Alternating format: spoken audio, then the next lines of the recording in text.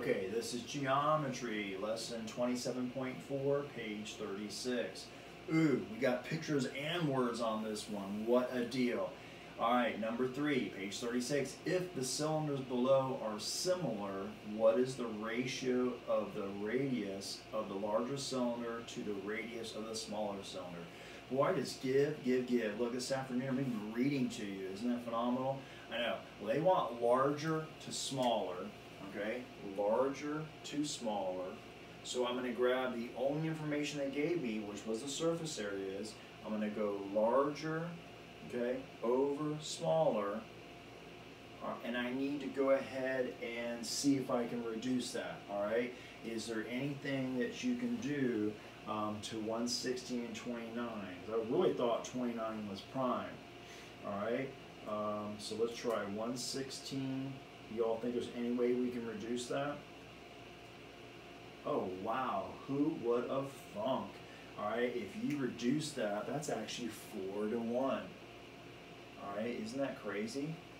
All right, 29 times 4 is 116, so you can divide, if you divide them both by 29s, I just did, my brain didn't see it at first.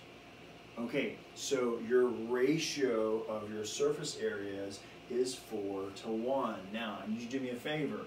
If this is the ratio of the surface areas, then that's that A squared to B squared. It's not parts, it's the area. So if I want to find parts on the shape, because they want the radius, right, I'm going to have to undo this squareage so I can get A to B. All right, so you're just going to square root the 4, square root the 1, and you're going to get 2 to 1. Let me make sure I'm reading it right. I want the ratio of the larger radius to the smaller. So yeah, it'll be a 2 to 1. And I don't mean to confuse you the way I write it. You can do 2 over 1 or you can do 2 colon 1. Either one is acceptable. They both mean a ratio of 2 to 1. All right, this is number 3. I think that's a very simple problem. What are you thinking? You think you need something a little bit more fancy? Okay, so fine. So let's try to find you something that'll be a little more entertaining. Ooh, okay. Let's go to page 37. See if I can get number 9 into focus. Whoa. I'm not touching a thing. I'll just erase this and change this to page 37. But somehow I landed number 9 right away. All right. 37 is the page that we're on. Okay, let me erase, and then I'm going to do a little bit more reading. I know you all are excited. It's a short reading on this one. So if the prisms below are similar, find the value of x. Ah, okay, well look, x is a part. It's a linear measurement, that measurement right here. And it matches up with 20 because they said they were similar.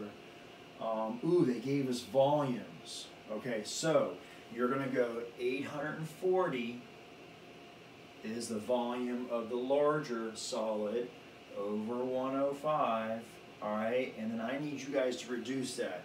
I know 5 will go into both, but I'm really sensing something bigger. How about let's see if 105 will go into 840.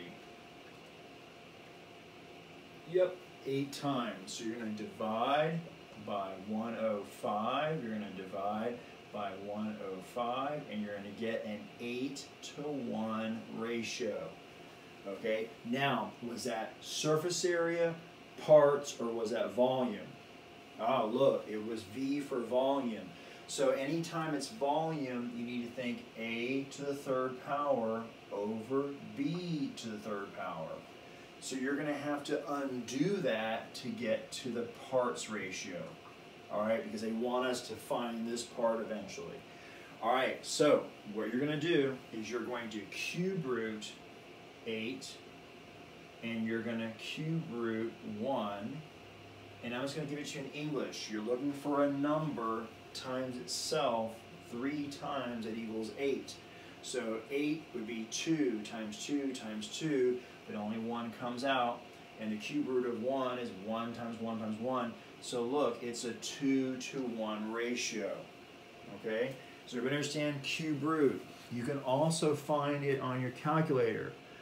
Sometimes your calculator has just a plain cube root button. Sometimes you have to hit the shift key.